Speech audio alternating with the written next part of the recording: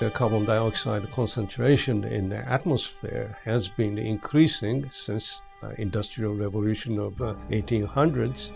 Now that's increased by as much as, say, 40% compared to pre-industrial time.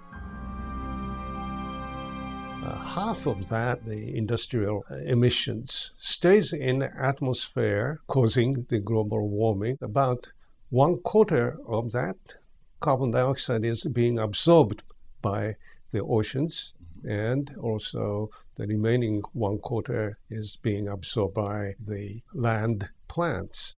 Oceans play an important role for bringing atmospheric CO2 level down by about 25%, alleviating the global warming. Major concern is whether oceans will continue to absorb the CO2 from the atmosphere. The entire oceans contain about 50 times more CO2 than that in the atmosphere. The oceans are strongly coupled with the atmosphere, and when the wind blows faster, then the ocean stirs more and hence may give more CO2 into the atmosphere, or if the ocean is quiet, it may not absorb as fast.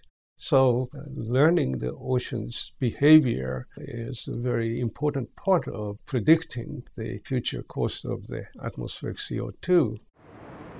The pre-industrial CO2 concentration was about 280 parts per million and now increased by 40% in the present level of about 390 parts per million. This is, of course, caused by largely combustion of the fossil fuels and also the clearing of the land. If we could reduce those emissions, that certainly will help to reduce or slow down the accumulation of the CO2.